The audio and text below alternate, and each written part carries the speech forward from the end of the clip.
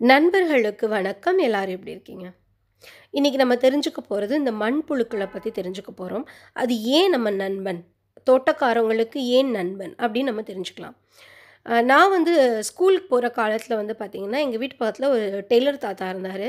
அந்த தாத்தா என்ன பண்ணுவாரு அப்படின்னா, எங்க வீட்டுக்கு முன்னாடி இருக்கிற ஈரமான மண்ணுல நோண்டி நோண்டி மண்புழு கலெக்ட் பண்ணுவாரு. ஒவ்வொரு சாட்டர்டேவும். அது அவரோட ரொட்டீன். ஒரு கொட்டாங்குச்சியில கிட்டத்தட்ட ஒரு 10, 20 அதுக்கும் மேலேயே கூட மண்புழுக்கள கலெக்ட் பண்ணிருவாரு. 10 நிமிஷத்துல ஒரு சின்ன ஒரு இடத்துல.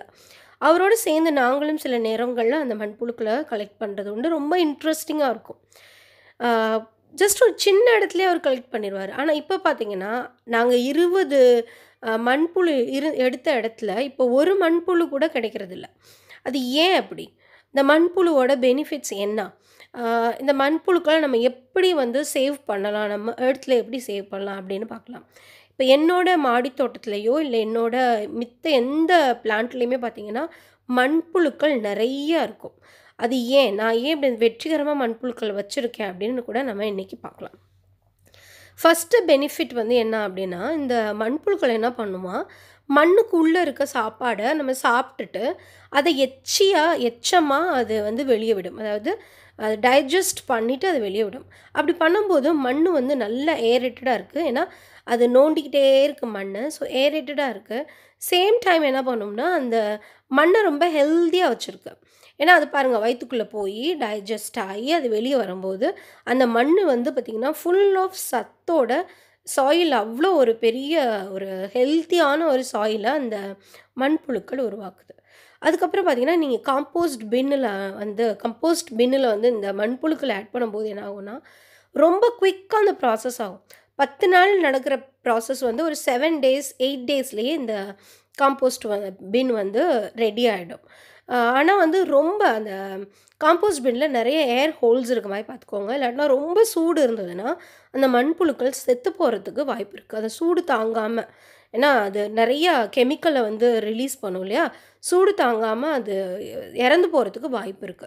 ஸோ வந்து காம்போஸ்ட் பின்ல காம்போஸ்ட் சீக்கிரமா ரெடி ஆகும். சேம் டைம் நெறைய ஏர் ஹோல்ஸ் வந்து நீங்க போட்டு வச்சுருங்க. சரி, இந்த மாதிரி நல்ல ஒரு பெனிஃபிட்டான மண்புழுவ எப்படி நம்ம சேவ் பண்ணணும்? ஃபர்ஸ்ட் அண்ட் ஃபார்மோஸ்ட் என்ன பண்ணணும் அப்படின்னா, நம்ம யூஸ் பண்ற பெஸ்டிசைட்ஸ வந்து நம்ம குறைச்சுக்கணும். ஏன்னா, நம்ம இலையில பெஸ்டிசைட் போட்டாலுமே, அது தண்ணி ஊத்தும்போது அது கீழ எப்படினாலும் மண்ணுக்குள்ள தான் போப்போது. ஸோ, அந்த கெமிக்கல் வந்து மண்ணுக்குள்ள இருக்கும்போது, நம்ம சின்ன தொட்டியில வச்சிருக்கோம். அந்த சின்ன தொட்டியில நம்ம மேலும் மேலும் அந்த பெஸ்டிசைடும் சேர்ந்துக்கிட்டே இருக்கும்போது, அந்த மண்புழுவால அந்த உஷ்ணத்தையும் தாங்க முடியாது. அத சாப்பிடவும் முடியாது அதால. ஆர்கானிக் மேட்டர மட்டும் தான் அதால சாப்பிட முடியும். ஸோ வந்து அது வந்து அது கொஞ்சம் கொஞ்சமா வந்து இறந்து போயிரும். அதுக்கப்புறம் ஃபெர்டிலைஸும் பண்ண முடியாது அதால. அதாவது அடுத்த ஜெனரேஷனையும் உருவாக்க முடியாத மாதிரி மலட்டுத்தன்மை அந்த மண்புழுக்களுக்குள்ளேயே வந்துரும். ஸோ லிமிட் த பெஸ்டிசைட். ரொம்ப கம்மியா போடுங்க. முடிஞ்ச வரைக்கும் நேச்சுரலா போட பாருங்க. அதுக்கப்புறம் limit the usage of chemical fertiliser. இப்ப நான் வந்து என்னோட தோட்டங்கள்ல பூச்செடி ஆகட்டும், இல்ல எதுவாகட்டும், நான் கெமிக்கல் ஃபெர்டிலைசரே யூஸ் பண்ணவே மாட்டேன். ஸோ அந்த கெமிக்கல் ஃபெர்டிலைசர் யூஸ் பண்ணாலும் இந்த பெஸ்டிசைட்க்கான எஃபெக்ட் தான் இருக்கும். நேச்சுரல் ஃபெர்டிலைசரே யூஸ் பண்ணுங்க. இல்ல கொஞ்சமா ஃபெர்டிலைசர் யூஸ் பண்ணுங்க.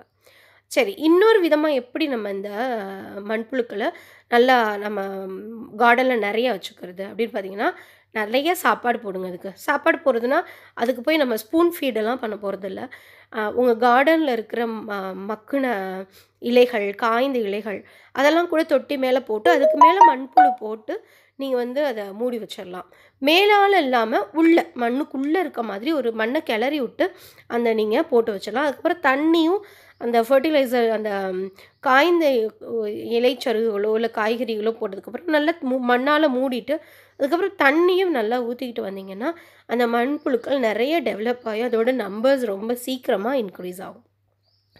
அதுக்கப்புறம் பார்த்தீங்கன்னா, இன்னொரு முக்கியமான விஷயம் டில்ட்டிங். நம்ம வந்து யூசுவலாவே டில்ட் பண்ணுவோம். அந்த மேல் மண்ண கிளறி விடணும். எந்த தொட்டியில இருக்கும்போதும் சரி, தரையில இருக்கும்போதும் சரி, மேல் மண்ண கிளறி விடணும். ஸோ மேல் மண்ண கிளறும்போது ரொம்ப கவனமா கிளறுங்க.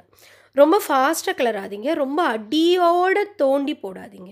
மேலால மட்டும் கிளறுங்க. நீங்க மெக்கானிக்கலா மண்ண கிளறும்போது. ஸோ மேலால கிளறிட்டு வந்தீங்கன்னா, அ அந்த மண்புழுக்களுக்கு ஒண்ணும் ஆகாது. ரொம்ப டீப் டவுனா போக வேண்டாம். நல்ல ஒரு ஹேப்பியான சாயில நீங்க ரெடி பண்ணுங்க. மண்புழுக்கள நெறைய சேவ் பண்ணுங்க. Thank you. God bless you all.